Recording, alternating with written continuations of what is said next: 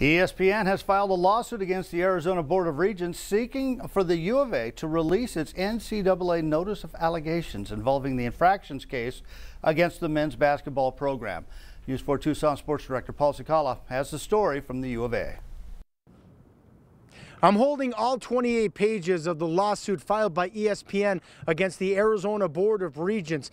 It was filed in Maricopa County at the Arizona Superior Court, and these documents right here demand that the U of A immediately provide access to the notice of allegation that was issued by the NCAA with respect to the Arizona men's basketball program. The NCAA handed the University of Arizona a notice of allegations, or NOA, back in October.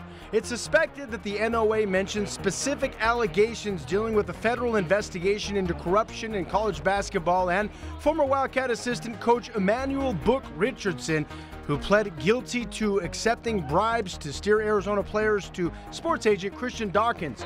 Coach Sean Miller has said he has not paid any prospects to attend the U of A. The U of A has rejected attempts by the media, including ESPN and News 4 Tucson, as you can see in this document, to see the notice of allegations through public records requests, saying it is the best interest of the state not to release the NOA.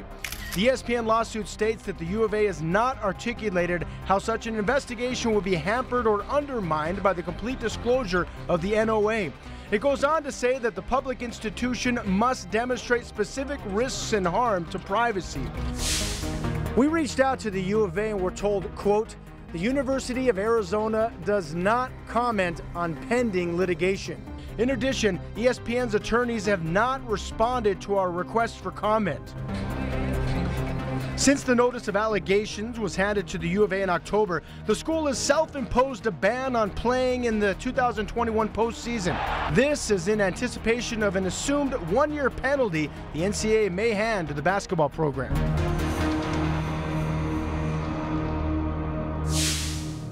It should also be noted that we at KVOA News 4 Tucson also put in for a public records request to get access to the notice of allegations that were put out with respect to the University of Arizona men's basketball program, but were denied for the same reasons that ESPN is citing.